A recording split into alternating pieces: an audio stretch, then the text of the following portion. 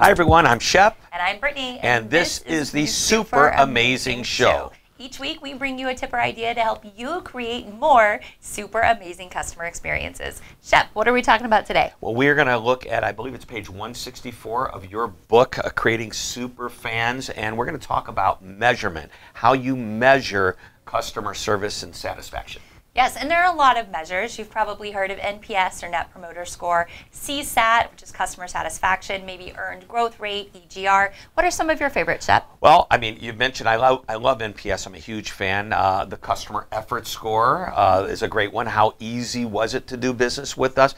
There's a new one that I've recently learned about. Joe Pine, one of the authors of my all-time favorite book other than yours and mine, of course.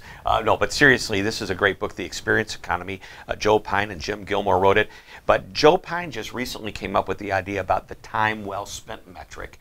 Did your customer feel that the time they spent with you, was it well spent? Well, that says a lot, because are you respecting them or not? Do they feel good about you or not? But you have on page 164 of your wonderful book, shameless plug, but I'm doing the plug because it really is a great book. I'll plug it too. I'm equally shameless. Great.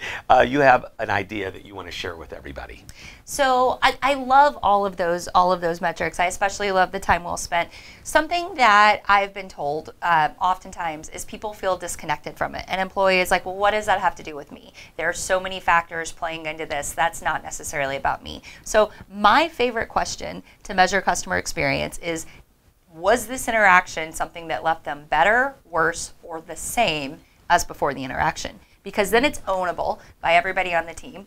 At the end of whether it was a 10-second interaction, a 10-minute, or a 10-hour interaction, did you leave that customer better, worse, or the same as you found them? In effect, it's managing the moment. Every interaction is an opportunity for that customer to create an impression of who you are, and it needs to be managed. So one more time, I want to hear it so it's crystal clear.